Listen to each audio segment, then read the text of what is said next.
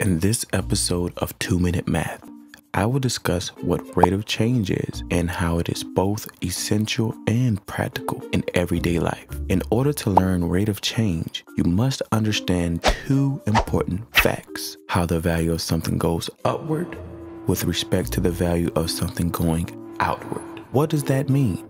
In math, the rate of change is described as the rise over the run, which is also the definition of slope.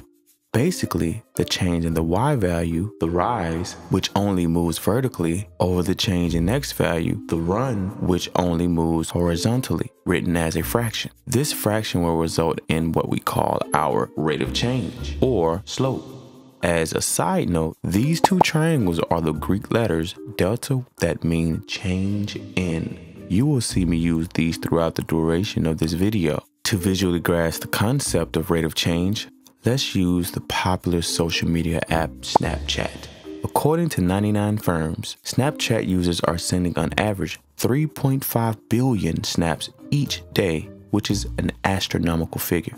The rate of change in this case would be 3.5 billion snaps, the rise or change in y value, over one day, the run or change in x value. So the fraction would be 3.5 billion over one day.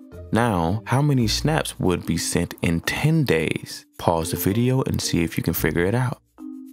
The answer would be 35 billion over 10 days, written as a fraction. And that is the rate of change. And that is also a lot of snapping. I hope this video helped you understand rate of change and how practical it is. That's going to do it for this episode of 2-Minute Math. If you enjoyed the video or learned anything, leave a like. Be sure to subscribe and hit that notification bell. And as always, thank you for watching. And that was fast.